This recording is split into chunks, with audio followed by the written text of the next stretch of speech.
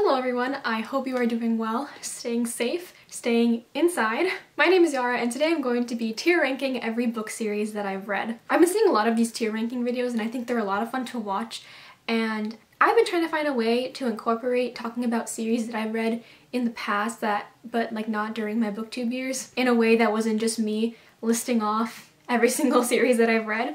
And so I thought this was a really good way for me to incorporate that and maybe talk about series that I wouldn't necessarily talk about otherwise on my channel. So for this list, I've included all the series that I have read in full, and most of the series on this list are ones that I have read every single book of, but I have included some where I've read not all but most of the books, or at least enough for me to have like some sort of opinion about the series. And so without further ado, let's just get started. And so the tiers that I have are God tier, demigod tier, great tier, good tier, okay tier, bad tier, and trash tier. The only reason I put demigod tier is because I know I'm gonna be a little bit too nice and put too many things in God tier.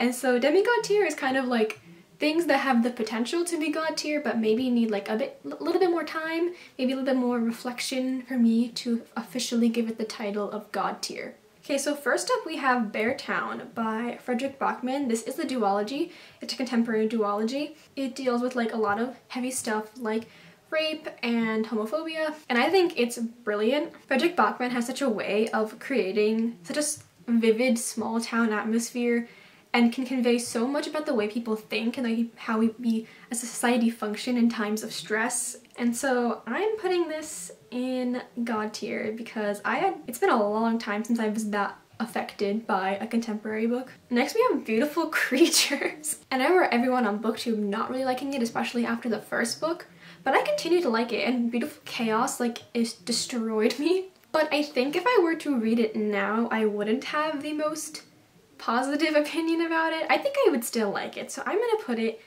in good tier, I think. Oh, next is The Hunger Games. So yes, another automatic God tier. I actually can't speak to how much I enjoy the book's contents now because the last time I read this was about like 6 or 7 years ago. But I don't think I'll ever have quite the same experience that I've had with a book series that I had with Hunger Games, because I read them at the time when the movie was announced, and so I was like following all the casting updates. I know exactly where I was, what I was eating. I was in a macaroni grill when Jennifer Lawrence was cast as Katniss.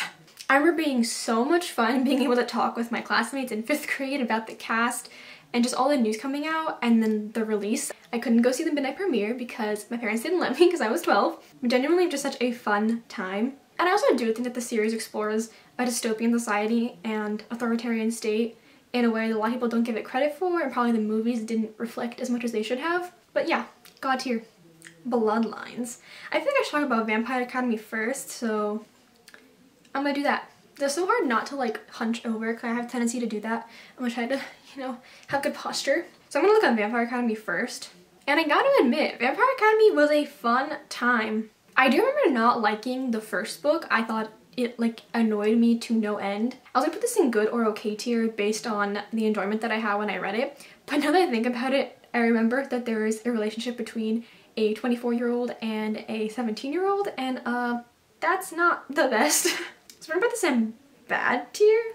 Not the healthiest thing to portray in a book targeted towards young adults. Bloodlines, on the other hand, I think I enjoyed it the same amount as Vampire Academy. I thought it was cool because we got to explore a different part of the world that didn't have to just do with like the vampires and that whole lore. Like we got to explore something with like the alchemists.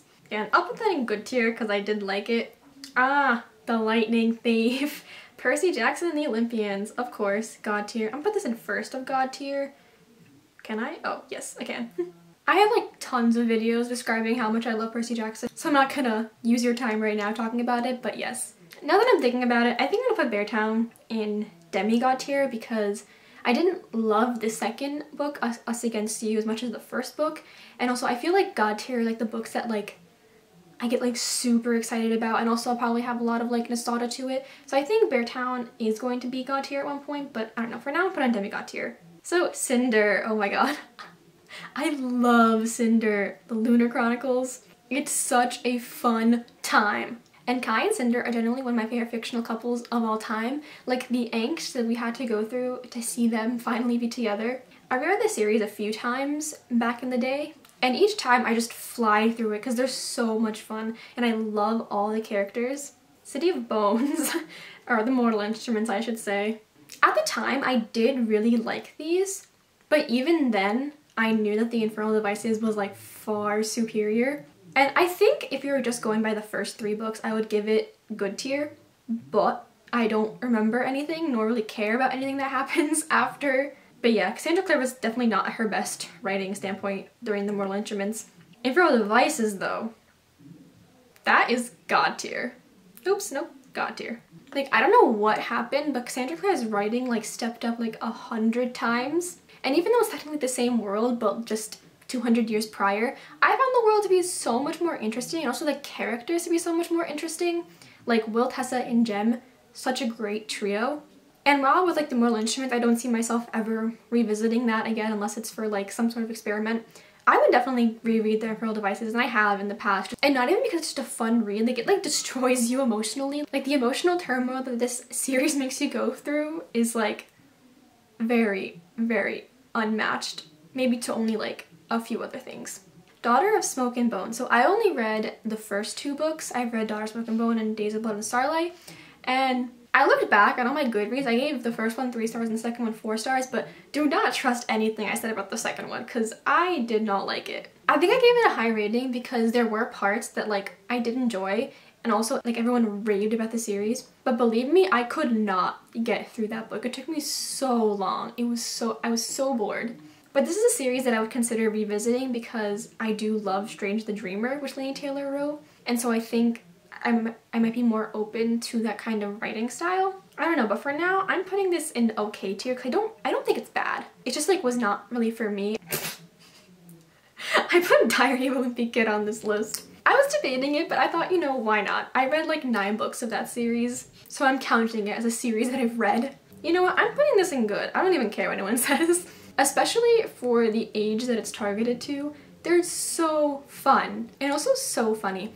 I think I reread the first 5 or 6 books like genuinely 7 times. And it's actually kind of like a weird reason. So essentially I read this scary ghost story when I was in 5th grade and I couldn't go to sleep, so I needed something to like cleanse my palate so I would like calm down. So I would just read a few pages of Diary of a Wimpy Kid, and so I did that every night while I was reading this book, and I just continued doing that. Like I would have my main book that I was reading, then I would read a Diary of a Wimpy Kid book to kind of just bring me back to reality. So yeah, I have a fondness for this series, and it's really well done for what it is. Divergent. Again, this is hard because I think the first one actually is pretty good. I definitely loved it at the time. And I also didn't hate Insurgent. I did think it kind of slowed down, but I did think that there was some interesting like political stuff that was introduced and like just world building stuff that was introduced. But Allegiant, I did not like Allegiant.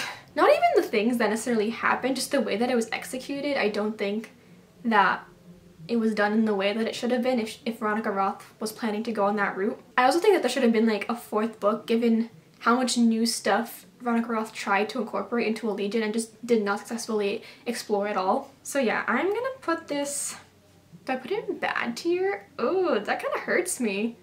I'm gonna put it in okay tier. Because at least from like an entertainment perspective, I didn't hate it. Kingdom Keepers! Oh my god. Does anyone remember this series? I feel like no one read it, but I was obsessed. Again, this is not a series that I finished. I only read up to the 5th book, I think, and there are 7. This was actually a series I read before I discovered Percy Jackson or Hunger Games or Harry Potter, and I really, really loved it. I think I reread the first 3 books like 3 times in elementary and middle school. It's essentially about the Disney parks, like the characters coming to life at night, and these like 5 teens get recruited to save Disney. And me being a Disney fanatic, I ate that up. Definitely if you asked me like a few years back, I might have put this in great tier, or at least good tier, but I tried continuing on with the series in like 9th grade or something, and I could not. The writing style was really bad. I even remember as a child, like in like 4th and 5th grade, reading this and finding typos and errors and just weirdly phrased sentences in the finished copy of the books, which is, I didn't think too much about it, but now I think that that's a really weird editing error. And also the author had this habit of just like changing things about characters and not like explaining them. Like it was just like either a passing line or you just found out as the characters just started using it. Like one character's entire name, like her name was Jez or Jezebel or something in the first 2 books, and then suddenly he starts calling her Jess, and I'm like, when did we do this? Yeah, so this pains me, but I think I'm gonna have to put it in bad tier. I might move it to okay tier. No, I feel like it has too many errors for me to put it in okay tier. Legend! I really, really loved it at the time. You know, when dystopians were the big craze, like in 2014. And the last book absolutely destroyed me. I don't think I've ever cried over a book as much as I cried in Champion, which is saying something, because I don't really cry that much in books. And Marilu did release like a sequel book to the series, which is like generally what I want. Like, I would have killed to have that in 2014. Anyway, yeah, I think I'm putting it in great tier. That's a really, really good series. The Letter to the Lost duology. Okay, I didn't know whether to include this or not, because it's like, not like a series, but it is a duology. They are two related books, and one occurs after the events of the other, just following different characters. I didn't get that. Could you try again? The series just... And again, this one is hard to put because the first one, I honestly would put it in at least great tier, probably demigod tier, because the first one, Letter to the Lost, so good. So good. It explores grief and guilt so exceptionally, and the relationship that is developed between the two main characters is so organically done. I love it. But the second book I thought was kind of weak. I liked one perspective a lot and I didn't like the other perspective, and I gave it like 3 stars. I'm gonna put it in great tier just because of the things that the series explores. I think if anything, people can gain something from it, even if I don't think it was perfectly executed in the sequel. I still think it's worth a read because it's genuinely like a new perspective I don't think a lot of books cover. Magnus Chase. Okay, so I only read this series once, so I don't have as strong opinions about it. It's definitely at least good tier. Like, I know that for certain. And it also has my girl Samira, who is the first Muslim I ever read in a mainstream book. I think I'm gonna put it in great tier because I definitely don't like it as much as, say, The Lightning Thief and Percy Jackson and the Olympian series. But I really like our main group of people. I love Magnus, I love Sam, I love Alex, I love Hearthstone and Blitzen. Like, the relationships that they form are so endearing. And also just like the representation in this series. Like, Rick Riordan really went off. So yeah, it's definitely a series that I need to reread, and I might put higher, but I haven't read it since when it came out. So right now it's gonna be, it's a solid series. It's really great. Matched by Ali Conti.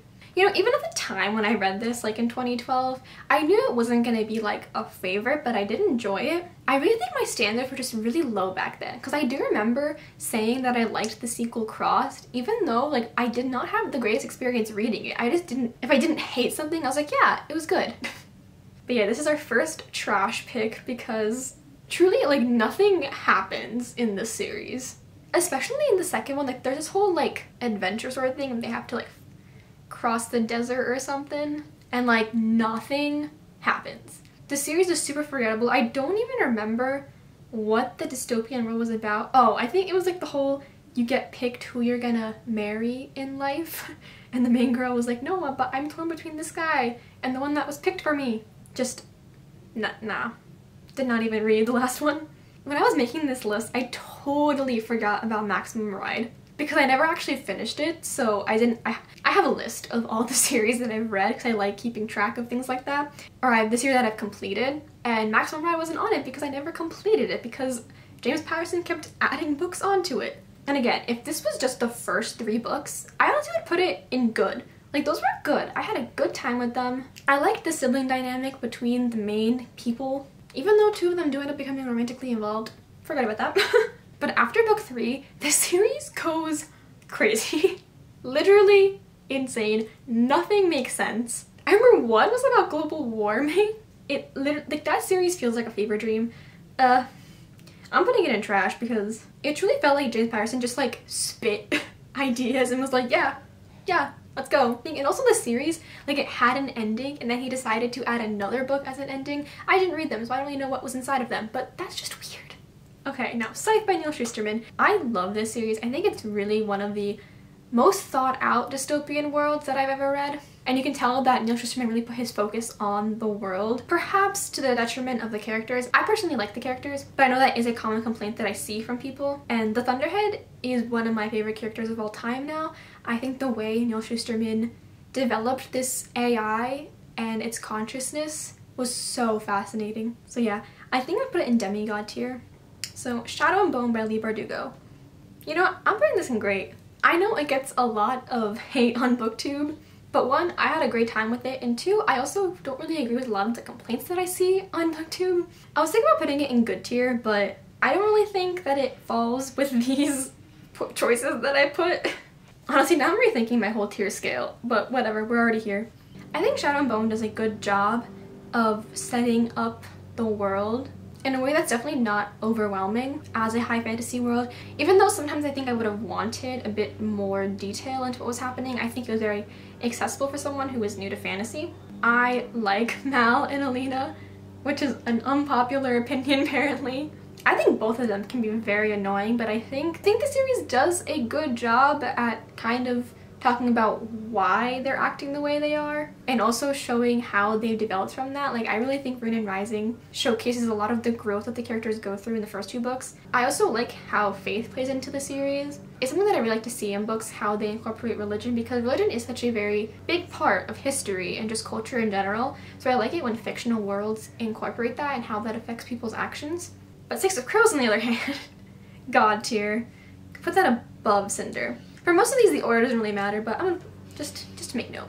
Actually, above Hunger Games too. Like, it's really hard to beat nostalgia when it comes to your favorite series, but Six of Crows has done it. Those two books are expertly written. I love the way that Leigh Bardugo develops Ketterdam and how it's like this very merchant capital where like a lot of different people of different backgrounds are going to intersect and interact. In just these two books, she's expanded the world, all the political struggles, as well as all the very personal issues that people may have with such great nuance and great depth. Inej is my favorite female character of all time. Nothing will top her, at least for right now. And yeah, that's not really a very unpopular opinion. Six of Crows is great.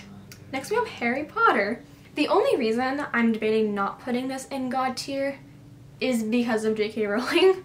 Honestly, J.K. Rowling just needs to let the series be. She needs to stop saying things about it and changing canon or introducing canon things retroactively, like representation and diversity. And I know that the art is separate from the artist, but I can't deny the fact that what J.K. Rowling has done has kind of decreased my love of the series. But also the last time I read the series in completion was 6 years ago, I think. Back in 2014 I reread the series. And genuinely I think I would still like the books as they are. So I'm gonna put it in God tier just because of how much it has an effect on my life. And also just as like a cultural phenomenon, you can't deny how much it has influenced our generation. I guess not my generation, I'm Gen Z, but generations in general. I've included Spiderweb Chronicles here because it is something that I have read in its entirety, but I read it back in 5th grade and really could not tell you even like what it is about except for like the field guide. I do remember liking it, so I'm just gonna put it in good tier. Strange the Dreamer. Honestly, I created like demigod tier because of Strange the Dreamer, like in anticipation of it. I'll put it in first in demigod tier. Hello? Yes. I think I need to reread this duology before I can really decide that it's God tier. But truly, it's a book that like spoke to my soul. Like, Laszlo was such a beautiful character to explore because his eagerness and his willingness to pursue his dream was so like emboldening, and you just could like feel his passion. It was such a great reading experience. It literally feels like fairy tale, but it also explores like the topics of war and how that affects people on both sides and how sometimes history doesn't always have a clear villain. Yeah, definitely something that I think could be God tier, but I think I need to give it like a reread. The Darkest Minds. Okay, so if you asked me maybe like 3 years ago, I probably would have said like good tier, great tier. But when I reread it in 2018, I fell in love with it. I did not realize how good it was. And I think it speaks to the fact that I'm a very character-driven reader because not a lot of plot really happens. I shouldn't say that. Stuff happens, but it's a very slow-moving story. But again, I love characters, and Alexandra Bracken did these characters so well. Even when they're like in conflict, even when the characters I don't agree with what they're doing, like there's a lot of decisions that I don't agree that these characters do, but I love that it's like explored because obviously I don't have to agree with what happens, But if it's something that like they realize either that it was wrong and they understand the consequences and they can grow from that, then like I can't be upset, and I love seeing characters grow. The second book is phenomenal, maybe Saw, but I actually really like the way that the third book concluded the series, so yeah, I'm putting this in God tier. Okay, so the Seven Realms series, the first book is called The Demon King. Not a lot of people on BookTube talk about this, even though I did discover it on BookTube. I discovered it from Reagan from Peruse Project, but I really think it's slept on, and like when I read it in like a week, and these are not short books, but it's such a great YA high fantasy. The one thing I remember not particularly loving was the romantic relationship that develops, and then I'm really picky because I don't like insta-love. But I remember loving the world and the lore and all of like the plot twists that happen. I would put this in demigod tier as well because it's definitely something that I want to reread, and I do plan on rereading relatively soon, maybe. I don't know, not putting any promises. Dang, this plot is so heavily skewed. What can I say? I like the series that I invest my time in. Next we have Mistborn. Again, automatic God tier. I think this was my first time really delving into adult high fantasy. And I'm really glad it was with Mistborn. It was a very clear system, so it was so easy to understand and you didn't feel overwhelmed by the world, even though there are a lot of characters. Again, how this series incorporates faith is just absolutely brilliant, and then the magic system is so cool. And the series takes place over like 5 years, I believe, so I really like that you get to see them grow into the roles they eventually have in the later books. I definitely need to continue with Brandon Sanderson's work, because it was great. Oh, the last tier. I feel like I should have talked about this back with Lightning Thief, but here we are. Maybe this is going to be controversial, but I'm going to put this in demigod tier, even though that's still very, very good. If you just asked me the first 4 books, I would put it in God tier, and probably above everything else. Like before Blood of Olympus came out, I was convinced that I would like Heroes of Olympus more than PJO, but then Blood of Olympus came out and was pretty disappointing. Which is so sad given, like, the House of Hades is literally, like, one of the best things ever written. It's so good. And to have all these really cool things set up and these really high stakes, and just to not see them be realized to their full potential, just, Rick, you failed me.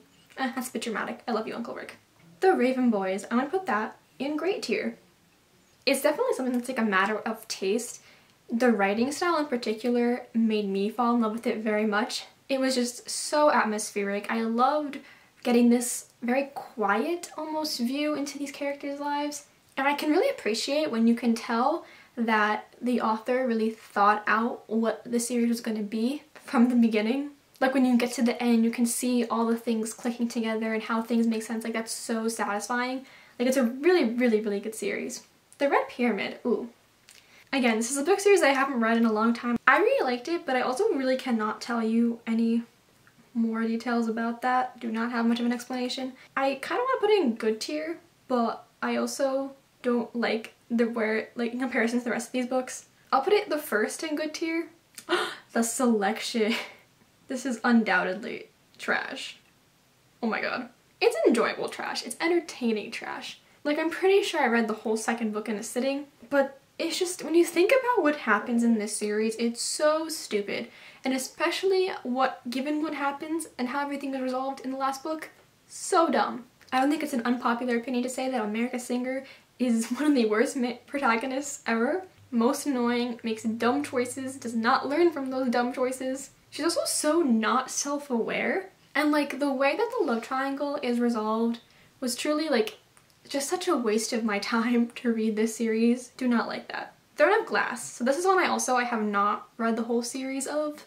I've only read up to Queen of Shadows, but I have read The Assassin's Blade. And this one is interesting, because if you'd asked me like back in 2015 or 2016, I would have put this in like God tier. Heir of Fire was like my favorite thing ever. Like if you look at my Goodreads review, it's so funny because I'm like, this is the best thing, 1,000,000 stars, ah!